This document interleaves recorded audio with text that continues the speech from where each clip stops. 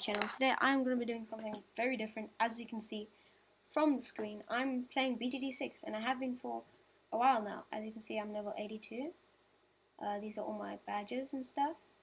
And today I'm going to be showing you how to beat treestump on magic monkeys only. It's no monkey knowledge. As you can see, monkey knowledge is off.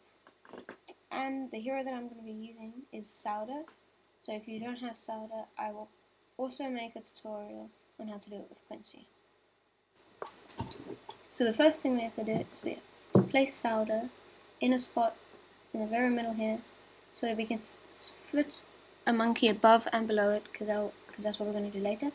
But she has to be able to hit the top path, the path to the right, and the path below her, which she can.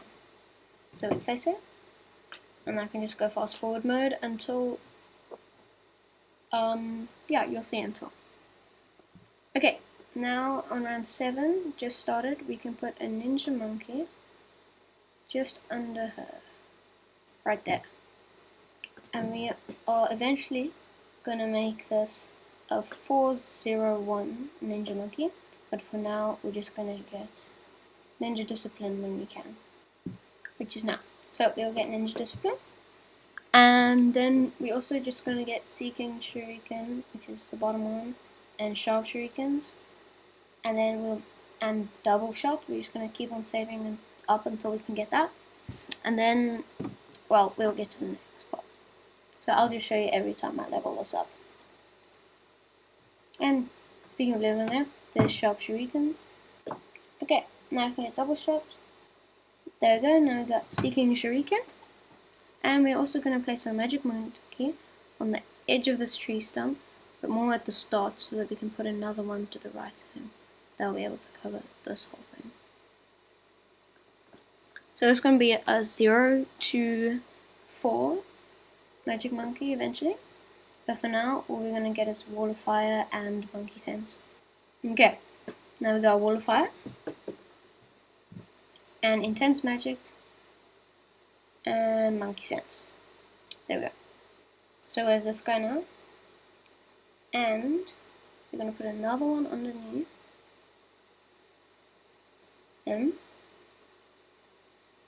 like over here, so that can cover the whole, so that covers the whole circle here.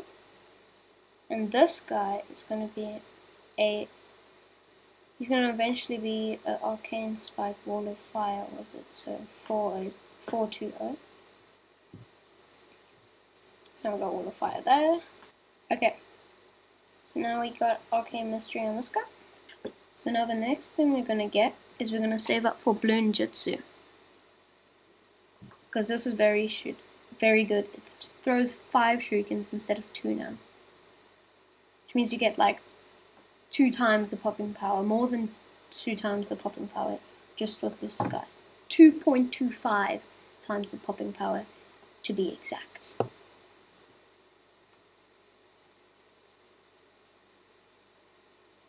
I think. Please, if I got that wrong, roast me in the comments down below.